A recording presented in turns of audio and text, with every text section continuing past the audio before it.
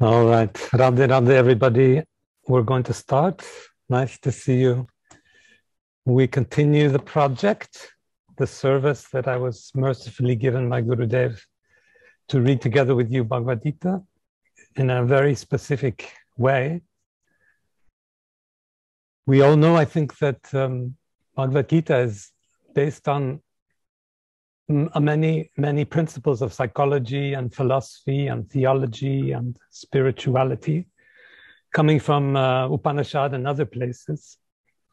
But then that Prabhupada had the genius and Gurudev had the inspiration to use this book as to show the path to Bhakti, to show the way that these themes and subjects and concepts were already saturated with Rasa, that they were already part of the movement towards devotion. So what we're trying to do in this reading together of Bhagavad Gita is to bring out the devotional aspect of Bhagavad Gita, to bring out the feeling, to read it as an exercise in emotion and in devotional experience. Many people call it the introduction to Bhakti. One of them, the most important one, is of course Prabhupada himself, who tries to underline everywhere, and then I try to underline it again on his behalf, the way that the links to Bhakti are everywhere in the text. And particular, as you know, starting in chapter 9, which is where we started last time after 2 or 3 sessions of introduction. Another reminder from the introduction is the 2 primary blockages that Prabhupada talks about, reminds us of, blockages to spiritual advancement. The one is that we believe that we are the creators of the world, we're the makers of the world, we're the architects or the authors of the world. And the second, which goes hand in hand with the first, that we're the sole enjoyers of the world, that the world is made for our pleasure. For our pleasure, for our benefit. I try to speak louder, Gurudev. Yeah.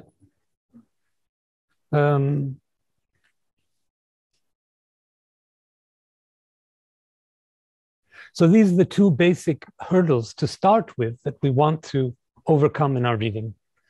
To get past this idea that we are the authors of the world and that we are the enjoyers of the world. And instead to view our place in spiritual life as being part of a flow, being part of the energy of the universe flowing through us. It doesn't start with us, it doesn't end with us, it flows through us. And to the degree that we can attach to it, we can contribute to it and be part of it. And this is why we remember every time, every lesson, we remember our parampara, we remember and give thanks and respects to our dear Gurudev, to our Param Gurudev, Radha Govinda Das Babaji, to Prabhupada himself, the translator and author of the commentaries. And then we think and remember the Goswamis, in particular Rupa and Raghunatha Das. We think about Ananta Das Babaji, who gives us so much poetry to bring out the emotion of our own tradition. And then, of course, we think about and remember Chaitanya Mahaprabhu and Radha Mohan. It goes without saying. So remembering is a very important part of Bhakti. You might remember we talked in the very first lesson about the 9 paths to Bhakti. So Prabhupada told us about the 9 elements on the path to Bhakti. I won't repeat them all, but one of them, you probably remember, is smarana or smaranam, which means remembering God or remembering the qualities of God, or if you like, remembering divinity. Yesterday, we had a very big day of remembering, Guru Purnima. And we spent lots of the day remembering and thinking, and in the sharing yesterday afternoon, we told stories and memories of Guru. But there's something already very special to underline about remembering, which separates the West from the East. In Western thinking, and most of us are Westerners, when we remember, we're remembering something outside of ourselves, remembering something maybe we lost, or something that's left, something that's not here, something that's external to ourselves. And remembering it means somehow bringing it back, at least in a symbolic way. But smaranam is a different kind of remembering. It's remembering from the inside. It's remembering Guru within us. It's remembering God within us. It's remembering the quality of Guru and God, which are already within us, but with which we've lost somehow contact because of the coverings of Maya, because of the coverings of the material world. So we spend lots of time in an external understanding of remembering as Westerners, but we must try to change our way of thinking to remember that part of God and that part of Guru that's in our own soul, within our own soul consciousness. In Bhakti thinking, God is everywhere, and we are part and parcel of God. We are a little bit of God in every one of us. A little bit of the super soul is in us, in our own soul, but it gets covered up.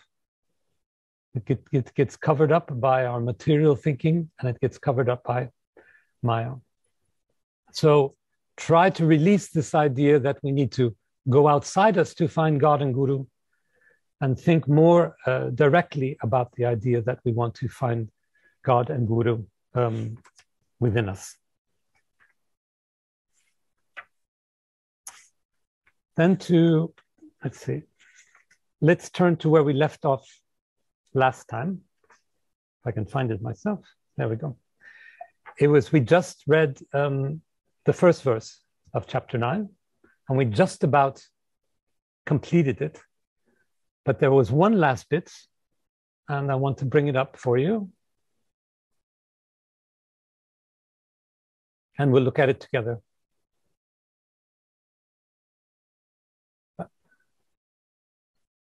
Right at the end of the verse, right at the end of Prabhupada's commentary, we talked about envy. And Gopika Didi had a very beautiful and important sharing about the relationship to envy, between envy and our contact with our soul consciousness.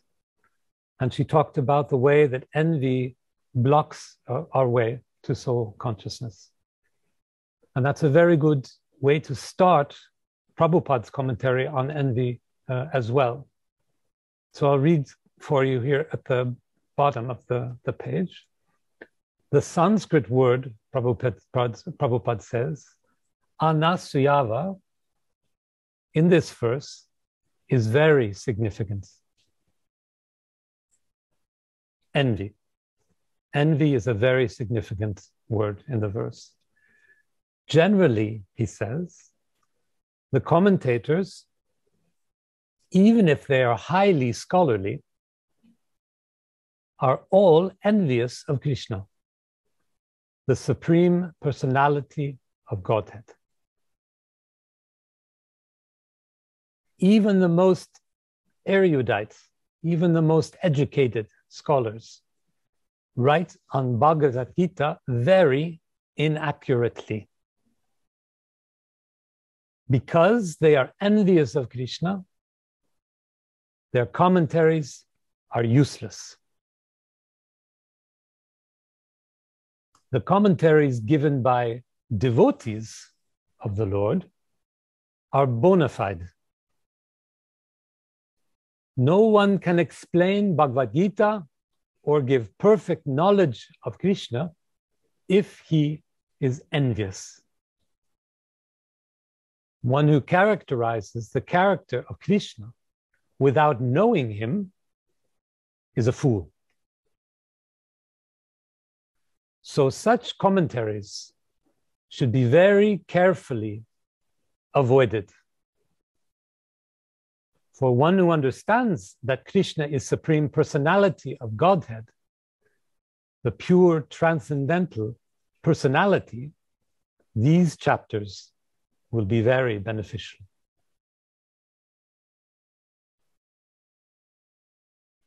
Now let's look back at some of the elements of this commentary that are important for us. First and foremost, again and again, Prabhupada underlines that we're talking about the personality of Godhead, the personal side of God, the personal fabric, texture, feeling of God. So Krishna, understood in the way that Prabhupada understands, is full of variation and emotion and feeling, and it's changing and it's individual and it relates to each living jiva in a different way. It's not the impersonal Brahman that many speak of, which is just one homogeneous power for everyone. The second thing we want to look at is the way that Prabhupada talks about educated scholars, erudite scholars. He says it 3 times. These are the philosophers who are looking only at the doctrine. They're looking only at the words and the concepts, and they're missing the feeling. They're missing the emotion that carries the text, the emotion that energizes the text. And as we saw last time, the presence of Radha in the text. It is Radha's energy, the energy of pleasure, that brings the cold, dry words into our hearts, into our souls. And that's the core of Prabhupada's understanding of Bhagavad Gita, and that's what he's putting his finger on in this commentary. So being envious of Krishna means being all intelligent like Krishna. The scholars think they understand Krishna just like Krishna does, and that they can explain Krishna just like it was the boy next door. And this is a matter of not only of arrogance, but of envy.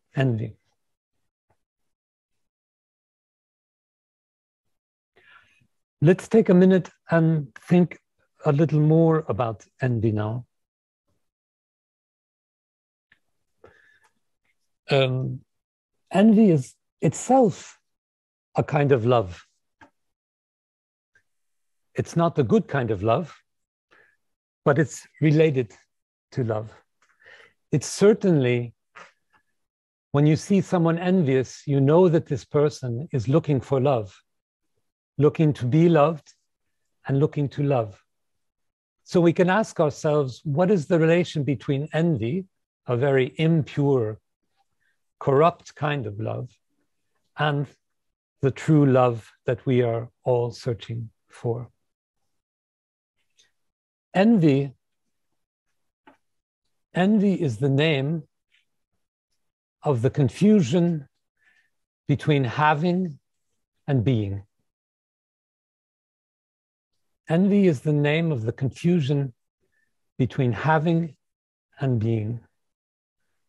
Envy is love for what we have, or for what the other has, and not for what we are or for what the other is.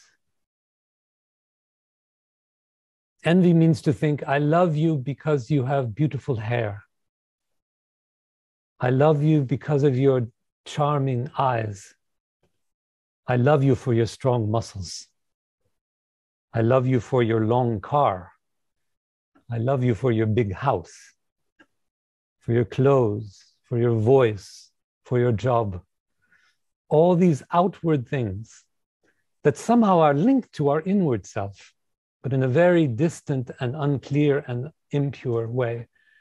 This is loving as envy, loving you for what you have, loving you not seeing what you are or who you are. Right? I'm loving your qualities and not your soul. The highest love for the other, if we want to imagine a perfect love for the other, I'm sure you could tell me what you think it is. It's love of the other's soul. It comes from our soul and it applies to the other soul. So we need to ask, when we're talking about envy, the way Prabhupada does, what is covering that relation to the soul of ourself and the soul of the other? We have to look at ourselves and ask what is making us experience love as having and not love as being. And to do that, I suppose, we need to understand the relationship between having and being, and make stronger the focus on our own being, our own identity as spiritual beings, to make stronger the path between our outward expression and our inward spiritual self. So what I'm trying to say is that the task is not to give up our outward appearance. We all have a nose and eyes and a mouth and a voice and all the rest. We can't stop having this. But to look for the depth of being in our spiritual identity as it connects to that outward being. Connect the qualities of what we have in material consciousness to the qualities of what we have in spiritual consciousness, to connect having and being. And then comes the question, where are they closest together? When is having the same as being? And I'll bet you know the answer to that one too. It's in prema. It's in divine love. Look at our dear Radha Mohan, or Radharani. Radharani is the one being for whom having and being are the same. The love that Radharani has is the same as the love that Radharani is. It's the perfect antidote, the perfect medicine to envy, to focus on bringing together what we have, bringing them into unity, what we have and who we are. So that when Radha and Mohan say to each other, I am yours, you are mine, this beautiful line that we often talk about with Gurudev, I am yours, you are mine, this means essentially, I am you and you are me. We're so close together in our identity that there's no such thing as possessing, but having you is being as close as possible together with you. I have you so intensely, I have you so completely that it's just like being you. So when I say I love you to you, to my brothers and sisters, to my husband, to my wife, to my lover, to my friend, I'm saying that also to the divine soul, the divine part of my friend, to my lover, my husband. I'm looking in that very divine part and parcel of God and saying we are together and we should be closer together. So this is one look at envy and a path, sort of practical path towards thinking about envy in the future. That said, let's move on now to the next verse, 9.2.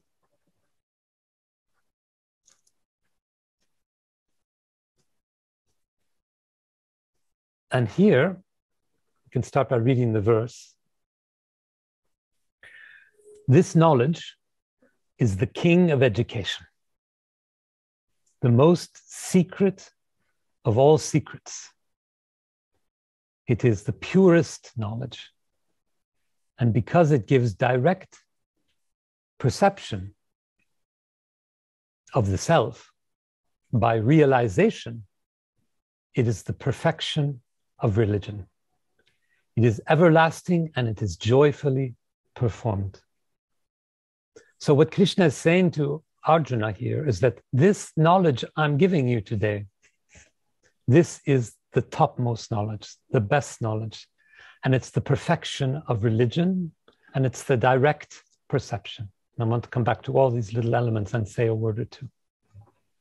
But first, let's look up at the Sanskrit. It's quite beautiful. Raja Vidya Raja Guyam. So Raja, you know this word already. It means king or kingdom. Raja is kingdom, actually. Raj is king, like Mungaraj Mandir, kingdom of Mungar. So it's the kingdom of knowledge. It's the king of knowledge, Raja Vidya, the topmost king of knowledge. And Raja Guyam, the king of secrets, king of confidential knowledge. Now, we already talked about knowledge before, last time, and even the time before, but there we talked about jnanam, theoretical knowledge, and vijnanam, realized knowledge. But here we have another word for knowledge, vidya. And vidya is practical knowledge. If you like, it's knowledge in action, which very, very much reminds us of the expression of Gurudev, love in action. And it links together with this, we'll see. Vidya is practical knowledge. Vidya is the little stories we find everywhere in the Purana, explaining practical knowledge for getting through life's moral problems. It's like the Aesop's fables in Europe, where there's a turtle and there's a dove, and they try to find food together, though they have different interests. So this kind of story with practical knowledge, this is Vidya. And what this is important to say is that devotion is not theoretical knowledge, and it's also not only realized knowledge, it's knowledge we put into practice. Devotion is action. This is why Gurudev says love in action. Devotion is practical knowledge. It's only meaningful if we use it, if we love others with it, if we serve others with it. It's only in this sense that it's helpful. So the translation that Prabhupada gives is king of education. That's a good way to put it. But we might add to that, king of practical, useful knowledge. The secret of all secrets. Then there's two other elements that we want to look at here. The one is direct perception, pratyaksavagamam. This is realized knowledge in the same way we talked about vijnanam last week. And then it talks about dharmyam, perfection of religion. So dharma is religious rules, regulations, and codes. And when we find devotional knowledge, we transcend that rules and regulations of religion and find a higher level of religion based on emotion and feeling. So we're back to knowledge, we're back to secrets. The whole chapter is called Secrets, you remember. But I want to tell you a little story about secrets to try to make this clearer for you. Because what is a secret? Well, it's something we don't know. It's a fact we don't know. I don't know if it's raining outside the temple here today. It's a secret for me. Last week when I arrived, young Radhika made a card trick for me. A trick with the cards. She mixed up the cards and then she said, Uddhav uncle, take one card, don't show it to me. And I did what she said. I took one card and then Radhika said, I'm going to tell you what this card is now. And she didn't look. And I said, Radhika, impossible. There's no way you can do that. And she said, Uddhav uncle, it's 8 of hearts. And she turned it over. And guess what? It was 8 of hearts. And I looked at her and I said, my God, you were right. And then I looked again and this pleasure came over her face. Huge smile and satisfaction and a deep pleasure.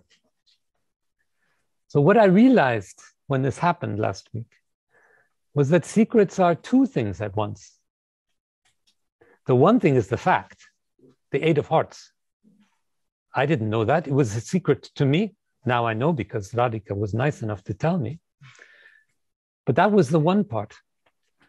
The other part of a secret, the other part of the secret of the card trick was knowing the system behind the secret.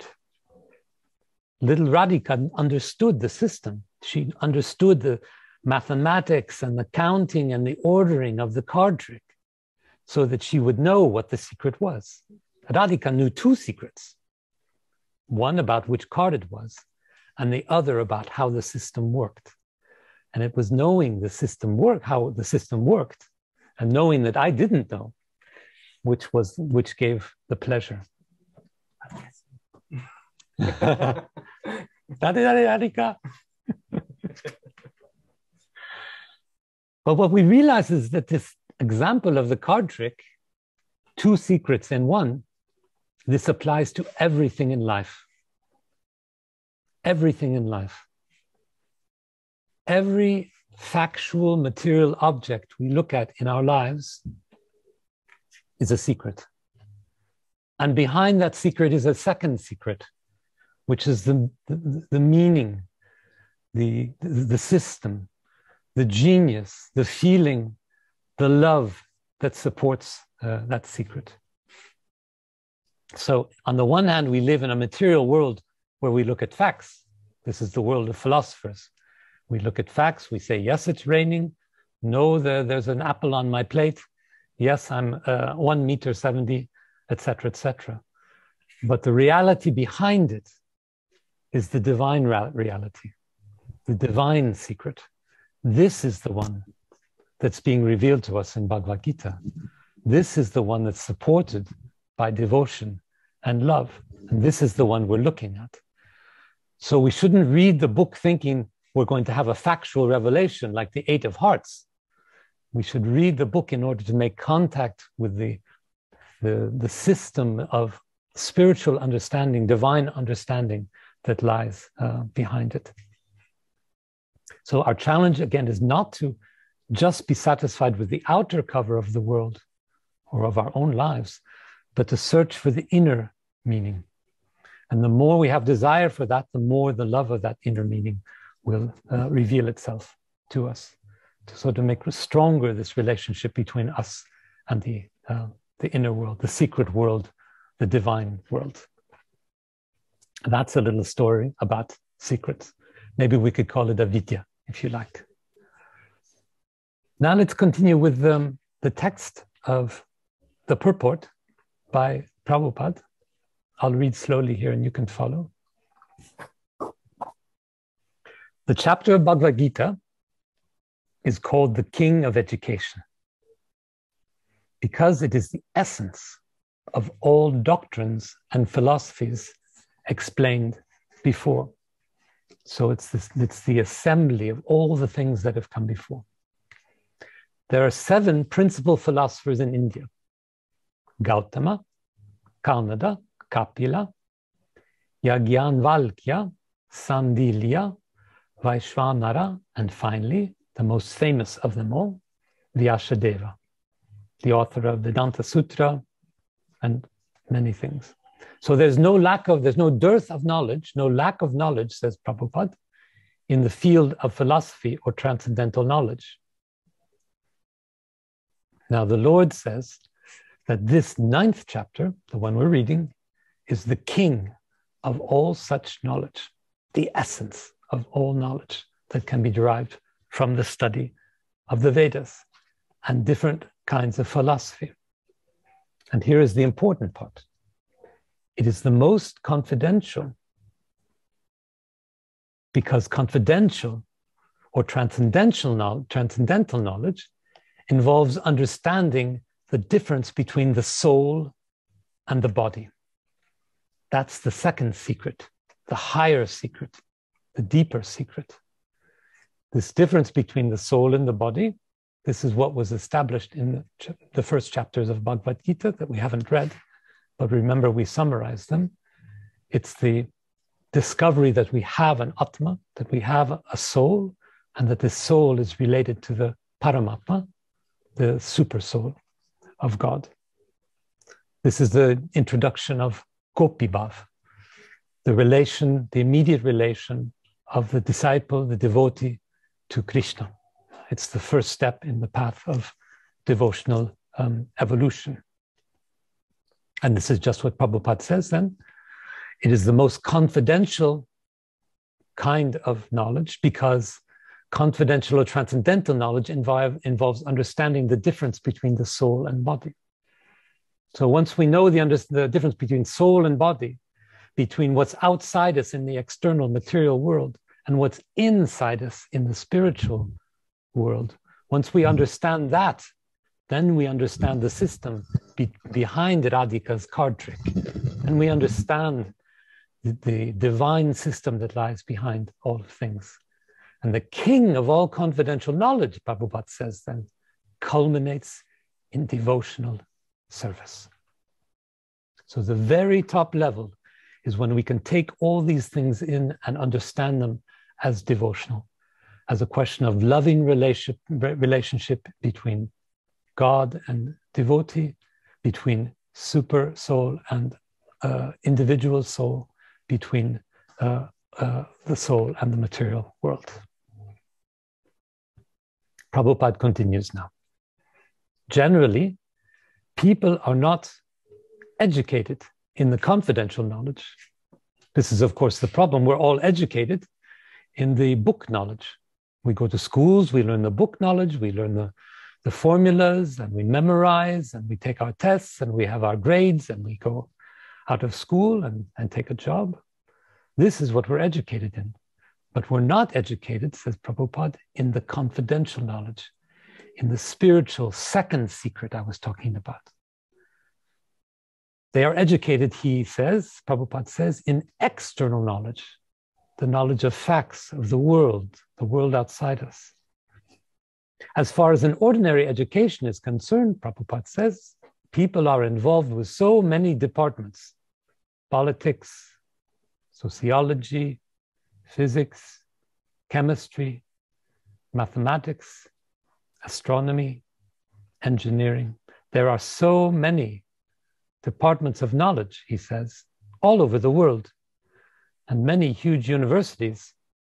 But there is unfortunately no university education or educational institution where the science of spirit soul is instructed. Devotional service is not taught in any school. Not really the case. In most schools, it's not taught. It's all philosophical, factual, book-like education that we have. And yet, says Prabhupada, the soul is the most important part of this body. Without the presence of the soul, the body has no value. Still, people are placing great stress on bodily necessities of life, not caring for the vital soul. So as I was saying before, we're putting stress on the things that we have and not on the things that we are. And the most important example of that problem is the way we love. Loving others for what they have, loving ourselves for what we have, and not for the spirit soul that we are. We are a spirit soul. It is not that we have a spirit soul. Everything else we have. We have two arms, we have a body, but our spirit soul is who we are, having and being. Yeah. Sure. Bhagavad Gita, Prabhupada continues, especially from the second chapter, stresses the importance of the soul. In the very beginning, he says, the Lord says that this body is perishable and that the soul is not perishable. This we all understand. This is a confidential part of knowledge. Already we don't teach this in the schools. Only in religious schools, I suppose. This is a confidential part of knowledge, Prabhupada says. Simply knowing that spirit soul is different from this body and that its nature is immutable, unchangeable, indestructible, and eternal. If only this simple principle, we could meditate on this, we could meditate a life on it, and it would bring us so much pleasure, so much happiness. And some of us do, and some of us try. Prabhupada continues, sometimes people are under the impression that the soul is different from the body, and that when this body is finished, or one is liberated from the body, the soul remains in a void and becomes impersonal. But actually, that is not the fact. How can the soul, which is active within the body, be inactive after being liberated from the body? It is always active. If it is eternal, then it is eternally active. And its activities in the spiritual kingdom are the most confidential part of spiritual knowledge. What is the solution to this riddle? It is that we have a spiritual body that is opposed to our material body. In the spiritual world, we have a body, a svarupa, a form, a personality, and this is our spiritual body. And in this spiritual body, in the spiritual world, we can act, we can carry out a devotion, we can act and love others in the spiritual way, in the spiritual plane. So the body is understood more as a means for acting, a means for vidya, for expressing practical knowledge. In the material world, we can carry out the devotional practice. We can love others materially, physically. In the spiritual world, we carry out devotion and love others and become close to others through our spiritual bodies. Knowledge, Prabhupada says now, is the purest form of all activities, as explained in Vedic literature. In the Padma Purana, man's sinful activities have been analyzed and are shown to be the results of sin after sin. And what is that sin? Gurudev often tells us, reminds us, the primary sin is not to realize that we have a soul, that we are soul conscious, and that there's a difference between soul and body. Prabhupada goes on, those who are engaged in fruitative activities are entangled in different stages and forms of sinful reactions, different ways of forgetting that we are a soul, different ways of making a distance between soul and body. For example, he says, when the seed of a particular tree is sown, the tree does not appear immediately to grow. It takes some time. It is first a small sprouting plant, then it assumes the form of a tree, then it flowers, bears fruit. And when it is complete, the flowers and fruits are enjoyed by persons who have sown the seeds of the tree. Similarly, a man performs a sinful act, and like a seed, it takes time to fructify. There are different stages. The sinful action may have already stopped within the individual, but the results of the fruit of that sinful action are still enjoyed. There are sins which are still in the form of a seed, and there are others which are already fructified and giving us fruit, which we are enjoying as distress and pain, as explained in the 20th verse of the 7th chapter. So our distance from our spiritual life, our difference from our spiritual form, causes what Prabhupada calls sin in the world, causes suffering, greater or lesser, for longer or shorter periods of time. And the closer we are to realizing ourselves as who we are, as spiritual beings, and not the spiritual things that we own, the things that we have, the less there will be suffering in the future. It's all part of a karmic process that goes on eternally. And this, Prabhupada explains in what follows. A person who has completely ended the reactions of all sinful activities and who is fully engaged in pious activities, being freed from the duality of the material world, becomes engaged in devotional service to the Supreme Personality of Godhead. So once we've fully realized that we are soul consciousness, that is fully stopped sinful activities, activities done in forgetfulness of our soul, and engaged in activities which are done in full remembrance of our soul, then we become freed from the material world, and we can begin our devotion, our loving service directly to the spiritual, to the Supreme Personality of Godhead, Krishna. Once again, there is no moralization here. When we talk about sinful activities in Bhagavad Gita, Prabhupada is talking about this forgetfulness.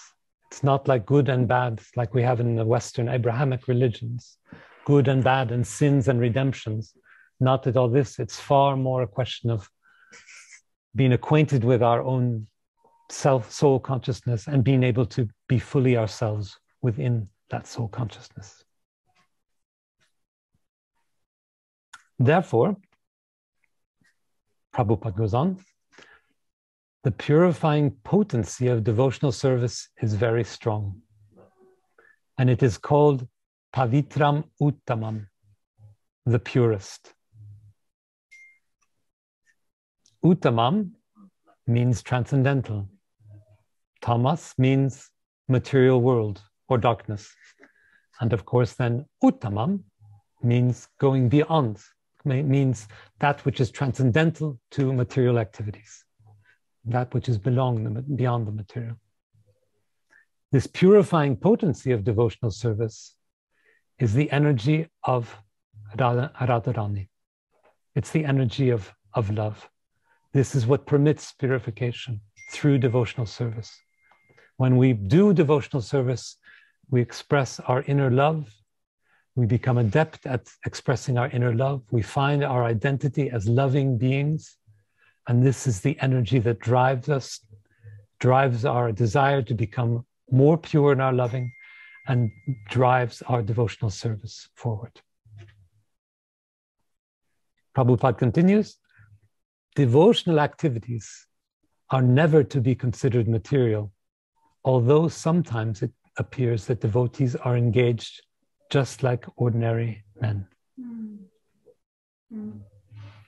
So you can remember the example I gave last time or 2 times ago of 2 people washing the temple floor side by side, the same bucket of water, the same brush, the same knees and hands on the floor, but the one is doing it in devotional service, and the other is doing it without devotional service. The one is doing it in devotional service is already in the spiritual world doing this work, already engaged in the spiritual world, even when the body is hands and knees on the temple floor. So one can see, Prabhupada says, and is familiar with devotional service, however, will know that they are not material activities. They are spiritual and devotional, uncontaminated by the material modes of nature.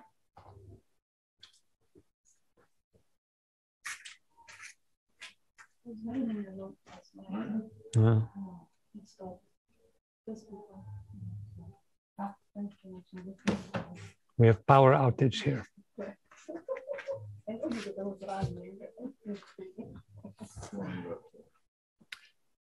Prabhupada continues then saying, it is said that the execution of devotional service is so perfect that one can perceive the results directly. When we do devotional service with a pure heart, with pure loving intention, then we feel immediately the results.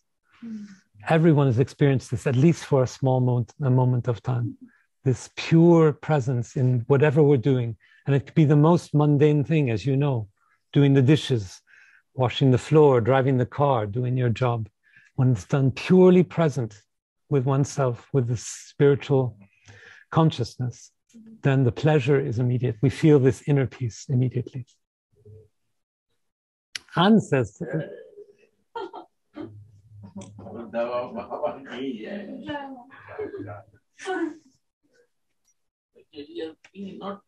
no material thing not touch.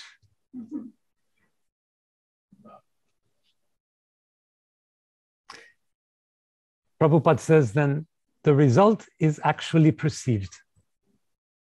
And we have practical experience that any person who is chanting the holy names of Krishna, Hare Krishna, Krishna Krishna, Hare Hare, Hare Rama, Rama Rama, Hare Hare, in the course of time feels some transcendental pleasure and very quickly becomes purified of all material contamination. I don't need to try to convince you of this. I think we all know this. This is actually seen, Prabhupada says. Furthermore, if one engages not only in hearing, but in trying to broadcast this message of devotional activities to others, or if he or she engages himself or herself in helping the missionary activities of Krishna consciousness, he gradually feels spiritual progress. The advancement in spiritual life does not depend on any kind of previous education or qualification. On the contrary, Gurudev would say, our only qualification is to not have qualification. The best devotee, and Gurudev's nodding if you want to know, yes. The best qualification is to be pure of all the philosophy and all the book knowledge and just have a pure and open heart.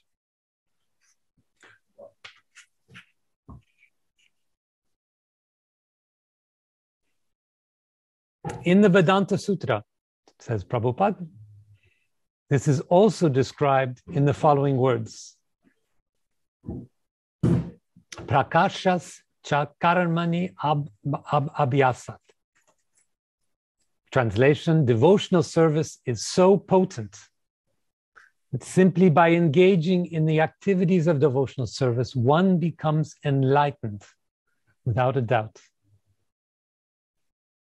And as you can see, maybe I underscored the word potent, because whenever we see potency, when we're talking about devotional service, we know where this energy is coming from.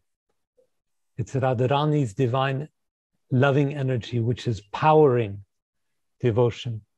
And since it's powering devotional service, according to Prabhupada, it's also powering our enlightenment, powering our happiness. And then Prabhupada tells we could call this a vidya. He tells a little story. He talks about Narada. Narada, who happened to be the son of a maidservant, had no education, nor was he born into a high family. But when his mother was engaged in serving great devotees, Narada also became engaged. And sometimes, in the absence of his mother, he would serve the great devotees himself. So already, Narada is practicing a kind of association with his mother, the other devotee, and benefiting from this. Prabhupada continues.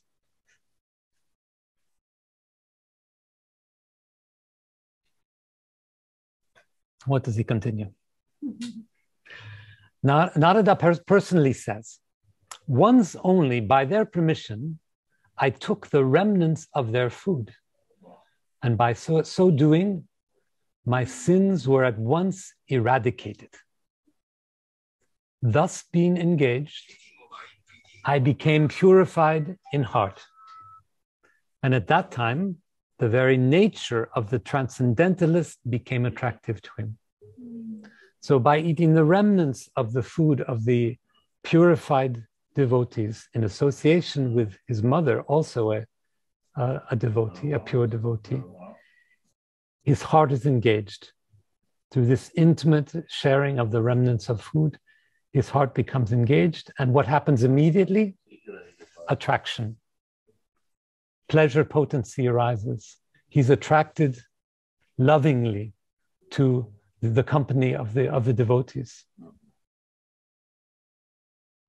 Narada, I go on with Prabhupada, Narada tells his disciple, Vyashadeva, that in a previous life he was engaged as a boy servant of purified devotees. This is essentially the same story told again. During 4 months of their stay, and he was intimately associating with them. Intimately associating. Sometimes those sages left remnants of food on their dishes, and so the boy who would wash their dishes wanted to take the remnants. So he asked the great devotees whether he could eat them, and they gave their permission. Narada then ate those remnants and consequently became freed from all sinful reactions. As he went on eating, he gradually became as pure-hearted as the sages, and he gradually developed the same taste. So the more we have contact with the intimate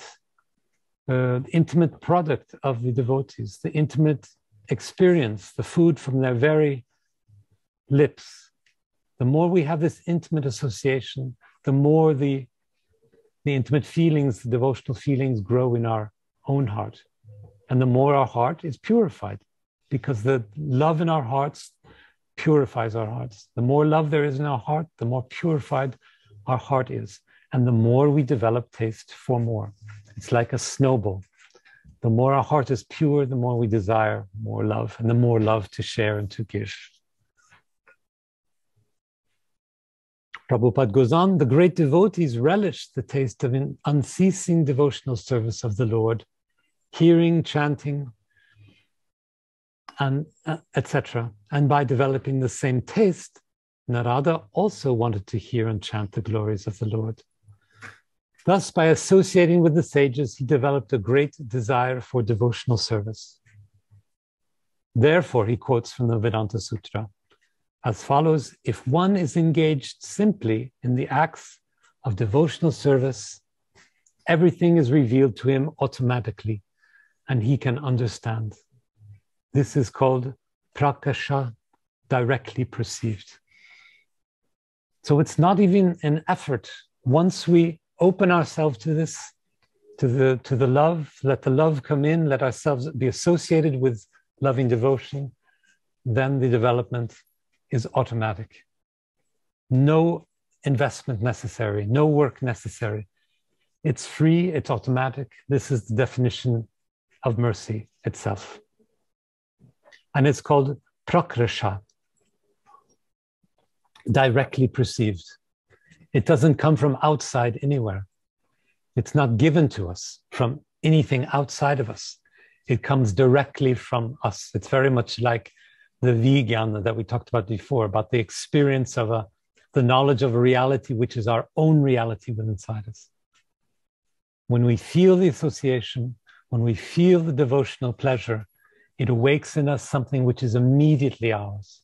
We don't have to ask for it. We don't have to pay for it. Amazon style, like Gurudev would say. It's not a transaction. It's not instrumental. It's immediately and immediately felt.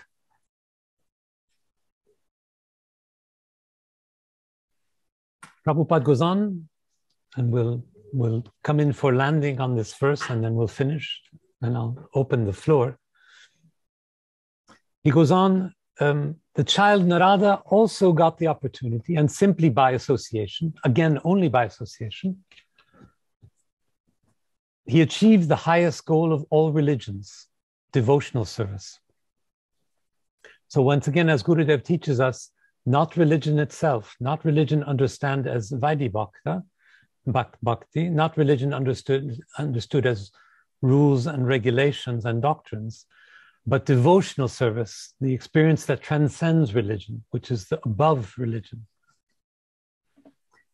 Prabhupada says in Srimad Bhagavatam, it is said that religious people, here's the justification of Gurudev's idea, In religious people, they generally do not know that the highest perfection of religion is the attainment of the stage of devotional service. So religious people don't even see that they're not quite at the highest stage, that they need to transcend. Devotional service is the key. Radharani. Service to devotion to Radharani will bring us to transcend religion. And religious people would see that it's one step away from them.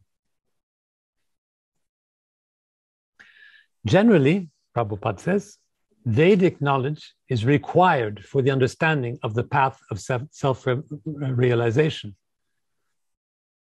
Generally, it's required. But, he says, here, although he was not educated in Vedic principles, Narada, the poor, uneducated boy, no qualifications, acquired the highest results of Vedic study. Never opened a book. And he went right to the top. This process is so potent that even without performing the religious process regularly, the rituals and the rules and the norms, one can be raised to the highest perfection. And once again, I remind you the word potency, which is the presence of Radharani and her loving energy in the process. It's she who lifts us above the religious process. It's she who lifts us above the doctrine. Right?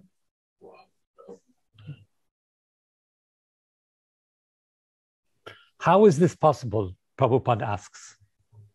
This is also confirmed in Vedic literature. Acharyavan Parusa Veda, one who is in association with great acharyas, even if he is not educated or has not studied the Vedas, can become familiar with all the knowledge necessary for realization. No qualifications necessary.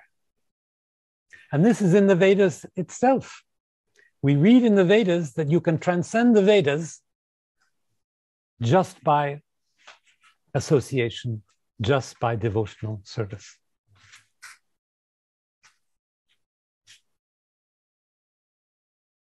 The process of devotional service is a very happy one, says Prabhupada.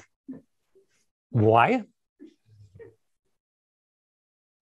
Well, devotional service, he says, consists of Svaranam, Kirtanam, Vishnu.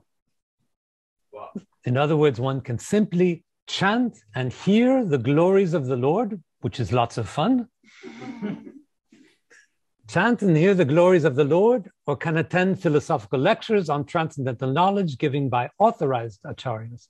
Simply by sitting, he says, one can learn. Sit down, open your ears, open your eyes, open your heart. Simply by sitting, one can learn. Then one can eat the remnants of food offered to God. Nice, palatable dishes. In every state, devotional service is joyful. One can execute devotional service, he says, even in the most poverty-stricken conditions. The Lord says, Patram puspam phalam. He is ready to accept any fruit, any offering, no matter what. Even a leaf, a flower, a bit of fruit, a little water, which are all available for every part of the world, can be offered by any person, regardless of social position, and it will be accepted if offered with love. There's only one condition, that it's offered with love. There are many instances in history, he says, simply by tasting tulasi leaves offered to the lotus feet of the Lord, great sages like Sanat Kumara became great devotees. Just one taste of a tulasi leaf. And I can think one special example very close to my heart. And when Radha Govinda Das Babaji gave a grain of rice in the mouth of our dear Gurudev, and he became mad for 6 months and became a pure devotee. Therefore, he says, Prabhupada, the devotional process is very nice and can be executed in a happy mood. God accepts only the love with which things are offered to him. I say again, God accepts only the love with which things are offered to him. As long as you attach love to the offering you give, then it's accepted with great pleasure by God. The love is Radha, says Gopika. This love is Radha, says Gopika. So he accepts. So he accepts.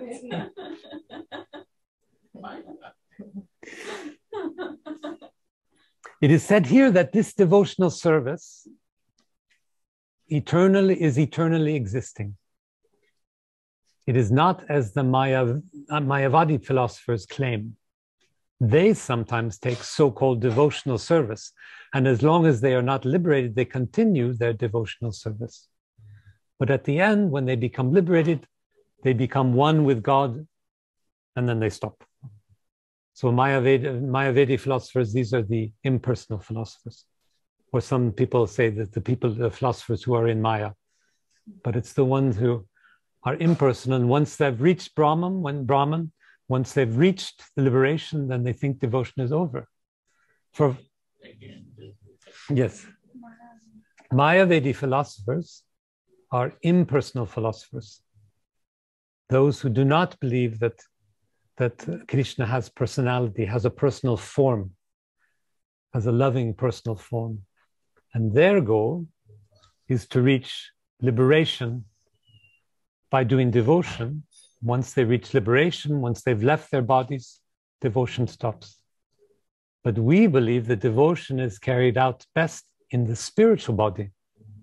So once we've achieved our spiritual svarupa, our spiritual body, devotion only continues at a higher level, more deeply. So this is the criticism that Prabhupada has of Mayaveda philosophers. Since there's no personality of Godhead, God has no personality for the Mayavedis, then there's nothing that happens after we've attained God. But we who have a devotional relationship also on the spiritual plane enjoy the personality because we also have spiritual personalities. We also have an individual svarup, individual spiritual identity.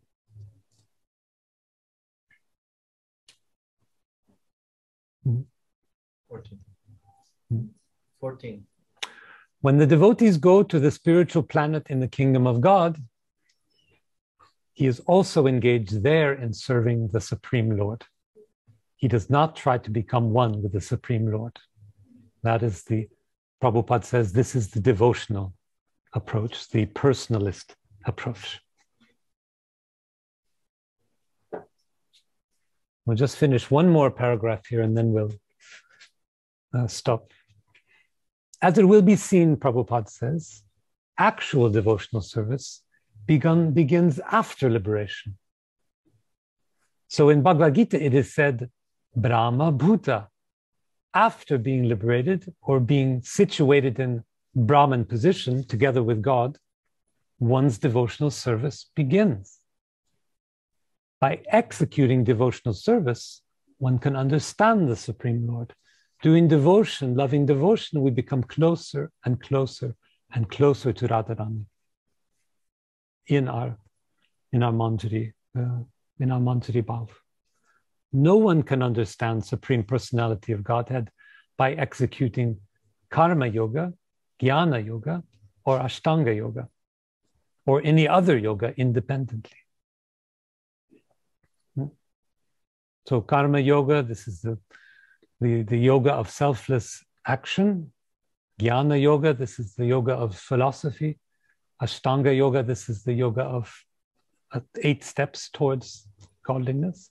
But only the yoga of bhakti, of devotional service, will let us understand and have a relationship with the personality of Godhead.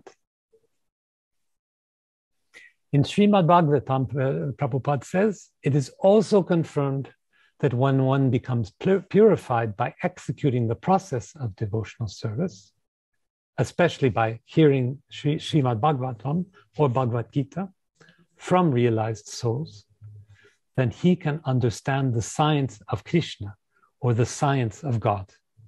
So the system, the radical Kartric system behind the science of behind reality, the science of God, the true science of God, not the philosophical one, not the book one, but the devotional one.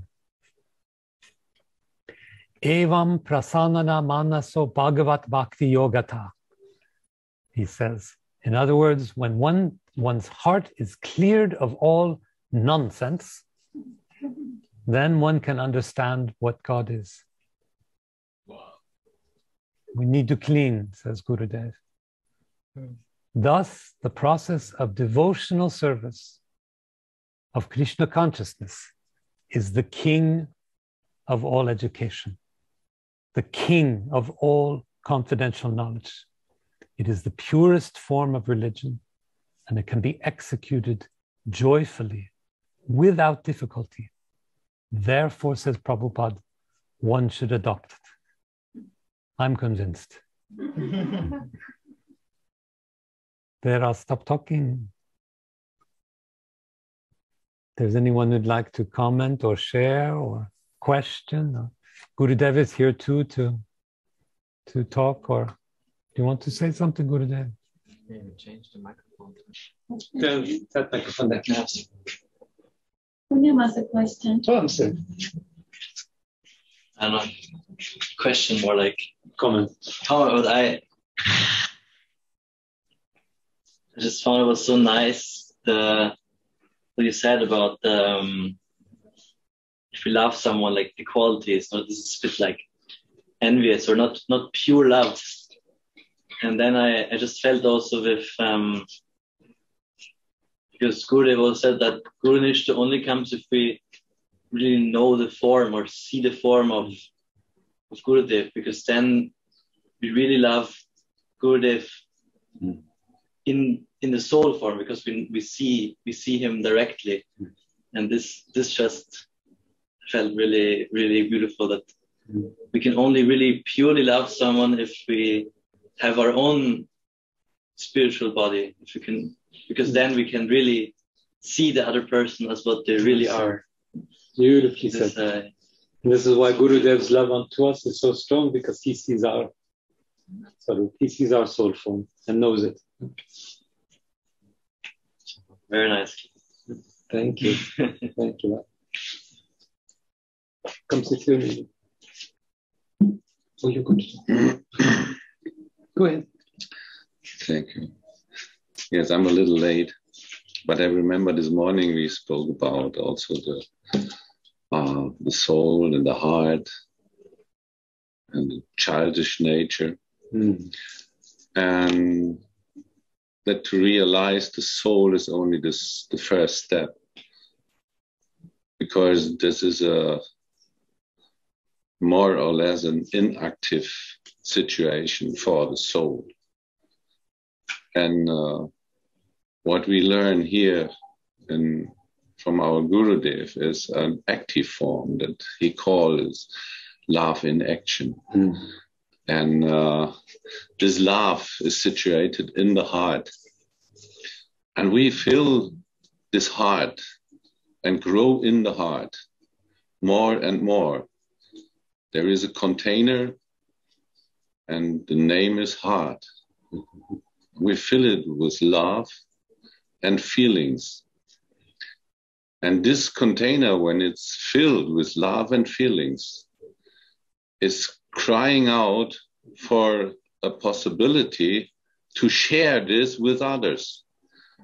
And then, in that moment, we cry out. Then the Guru comes, and he gives, by his mercy and the mercy of Swamini, the body we need to share this loving feeling.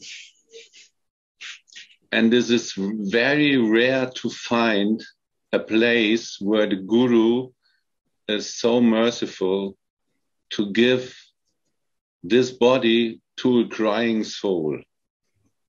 And there is nothing more to get in all three worlds. And so yesterday we had this beautiful Purnima, Guru Purnima, and we can be so happy. And this is what we all get more and more on this place, on this holy place here, in the ground of Vrindavan. Im Keller, what is in English? Basement. In the basement. This is unbelievable what we get here. And we cannot really realize this, but it is true. It takes place. Our soul is getting the gift of an eternal body with eternal senses to share love and feelings in relationship.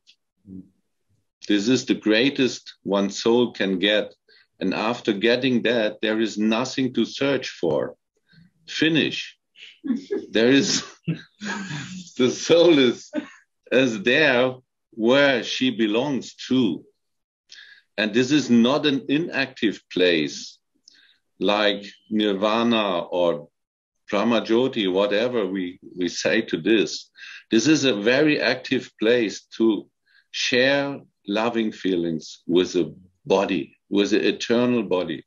It's so great to get it here. And also what we share here is so beautiful. Thank you. Radhe, Radhe. Prema makes sense, no? Prema makes sense. Of course, you have to move. Non-stop. Yeah. One question for Mira. Does religion, as religious rituals and doctrine, have any place if one is searching to cultivate a deep, personal, and intimate relation to the divine? Gurudev, do you want to? In my opinion, it can. But there's a danger that we become distracted by the limiting rules and regulations and expectations and rituals and don't see beyond them. Of course, here in Vrindavan, we have nothing but rituals all day long. We go to temple 5 times a day and we do everything just as it's described and prescribed, and we say the prayers, and there's lots of rituals. So as long as we keep... Sorry, I crashed. Mira, it was a bolt of lightning that came down and stopped me in my words. I think rituals are important to structure, and we have much to learn from doctrine, and in Vrindavan we follow them all the time, all day long, but we're not limited by them, and they don't distract us from the higher goal, which is to leave behind us the trappings and the limitations, and to seek only the fulfillment of our hearts, the higher devotional service in a spiritual body. Gurudev, do you want to add something? So Gurudev likes that we speak. And it's so nice that our UDDHAVA is always giving Bhagavad Gita class, even if I'm mostly a little late in the morning, because my rhythm is at the moment not fixed. I just come from Europe. But the explanation is so beautiful. And religion, this is only my Meinung, was heißt das? My opinion. My opinion. Religion is necessary in this world. That the people live in peace somehow, as much as it's possible. For this, Krishna himself gives this like rules and regulations, how to live together. And if we respect this, human can live in peace in this world somehow. But one or two problems will stay even in the religious systems. We will getting a body, we will growing, getting old, and we will die. Sometimes also sickness. Sometimes also sickness is possible. It's very rare, but we heard about it. Yes.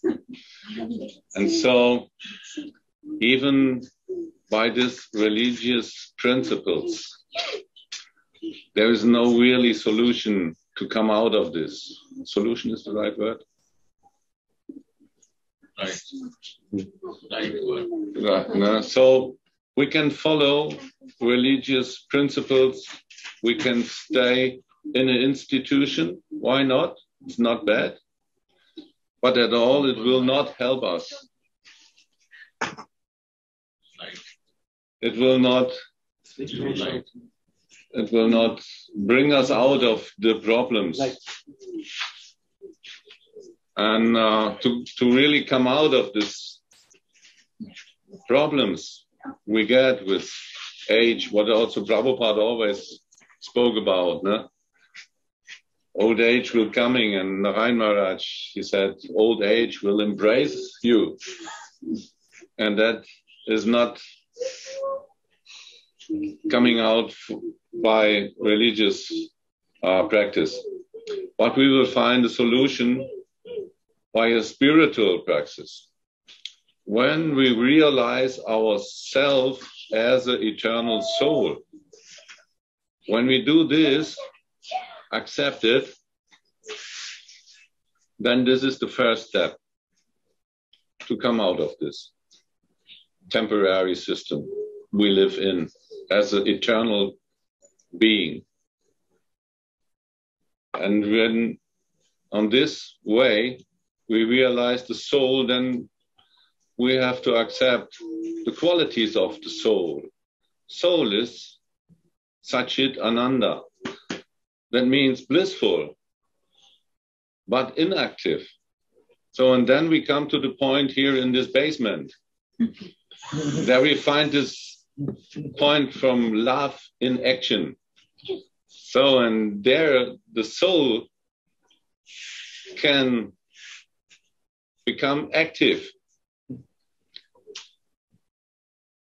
Come out, the bliss comes out of this by exchange, loving, feeling in relationship. This is what we learn here. And the next step is, okay, now we are a soul, we are happy, we have some relationship, but we're still in a temporary body. What is the solution out of this? Okay, then we also in this basement, possible we get a spiritual body. And this is a unique place, I will say, maybe in, I don't know other place in this world.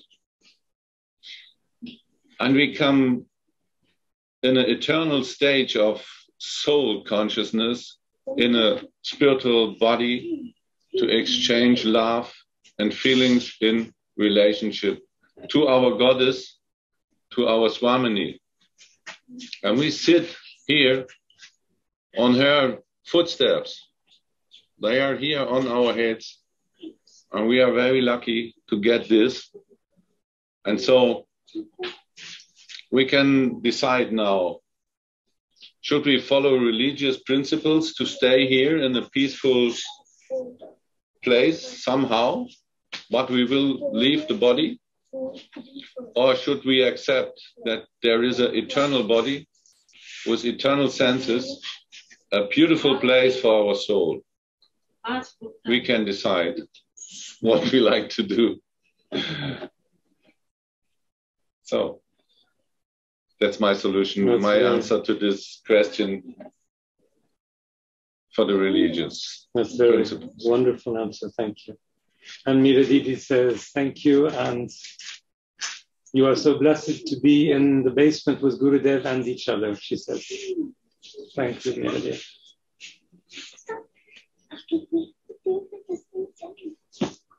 Why basement is important? Because if you put the water, all will go to the lowest place. So this is, Mahaprabhu says, Trinadapi Ishnichi. You have to become lowest, then you can realize it. If you have a false ego, you cannot get it. You have to be lowest than a small grass and humble and tolerant. Like a tree. Like a tree. Mahaprabhu made it very easy, no?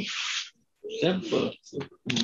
So I choose, and all Gopinath and other sons, all this decide you have to live in the basement to understand that and teach. So this is not my effort. The mercy of Radharani inspired to all devotees to do that. And I am following what she wants. It's not my efforts. I never do any efforts in my life. It's all her grace.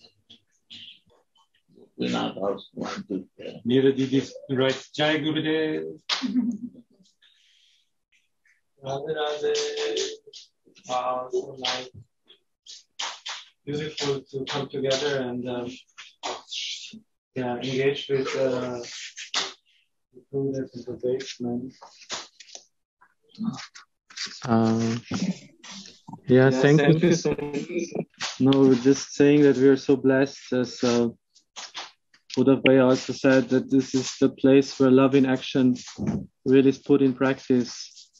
That's something which I could hear from his class.